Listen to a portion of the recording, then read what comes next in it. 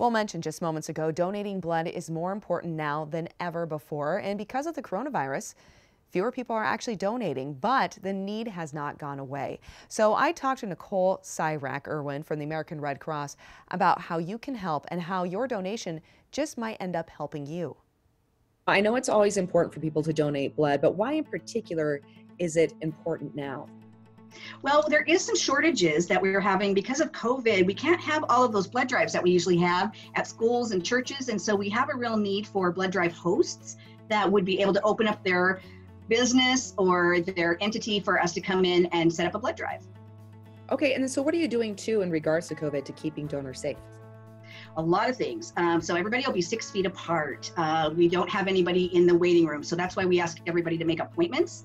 Everybody will be masked, and we have really rigorous sanitation and cleaning that we're doing. So a lot of safety measures. We've always been doing some of those, but the social distancing is sort of new for us.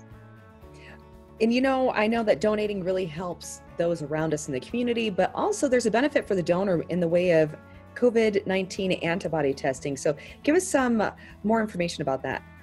Yeah, so starting in April, we started testing. If you give blood, you will find out in about 7 to 10 days if you have the antibody. And one of the reasons we're doing that is if you do have the antibody, that means that you are eligible to donate what we call convalescent plasma.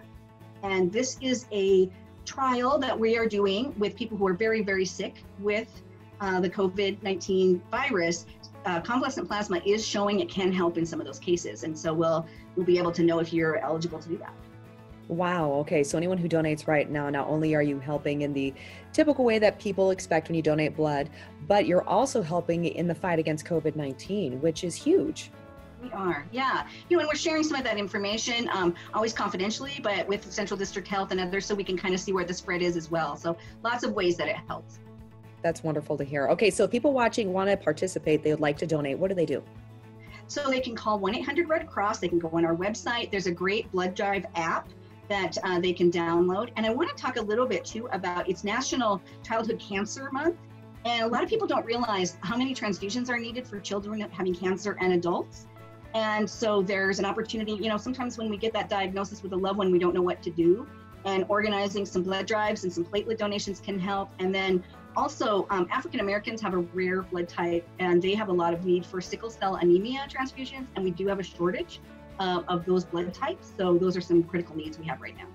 Okay, great. So not only donating, but you'd mentioned organizing those opportunities for people to donate too, right?